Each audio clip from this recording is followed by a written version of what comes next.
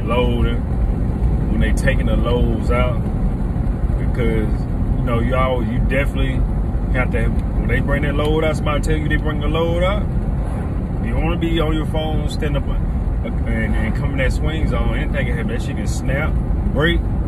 Next thing you know, you got crushed. You did. Yeah, I remember my dad told me one time, I think it was a checker or somebody there in the warehouse.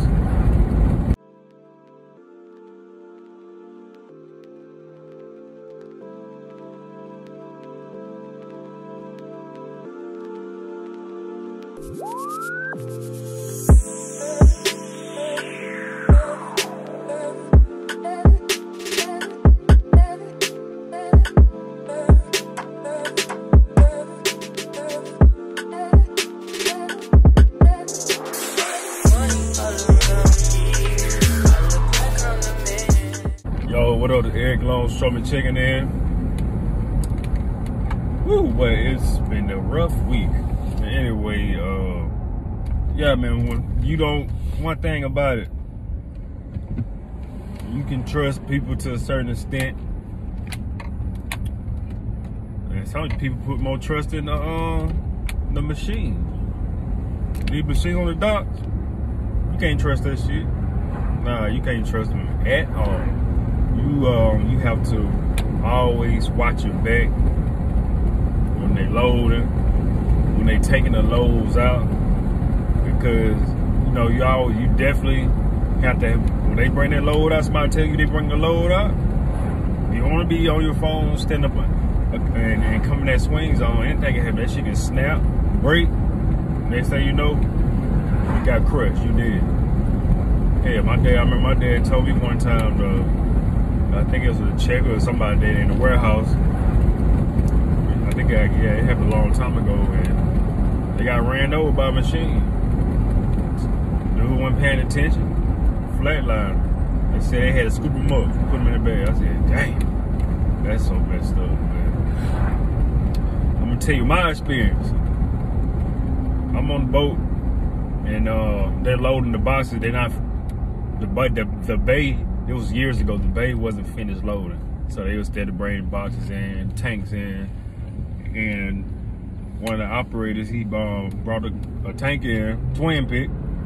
He bring it up over the load, and we walking up on the bay, and on the catwalk, whatever, we watching the crane coming in, about to bring the box down, and like, I don't know, like the line just snapped or something. The line did snap, but I guess the operator must lost the control. It had some kind of technicality, but the load came down, like, whoo, came down. It probably about, I'd say about 50 feet from hitting that bay.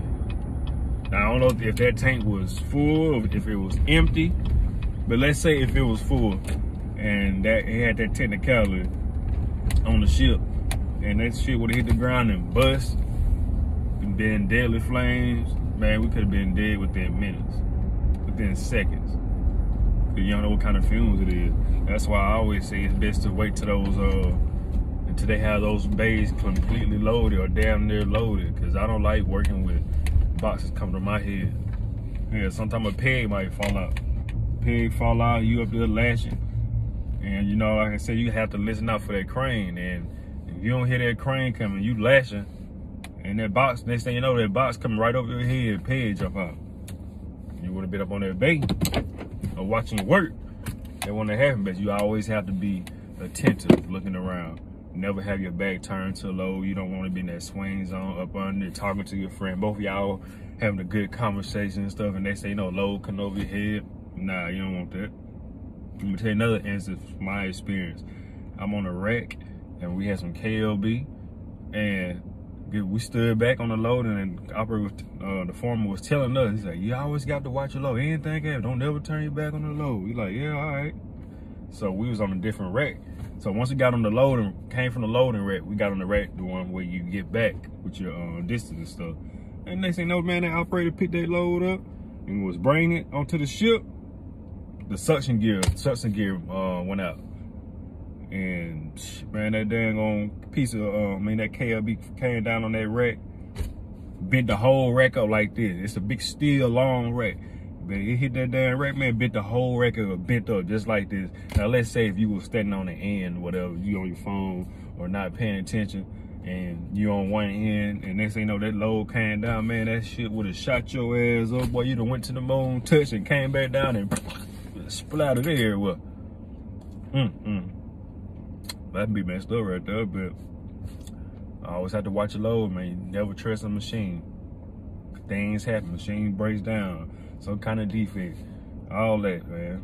But that's just my thoughts on that. I'm Eric the Longshoreman. Y'all follow me on Instagram, Eric_Longshoreman. Just like, share, you know, all that good stuff, man. Support the real, and I'll get back with y'all on another video. Peace.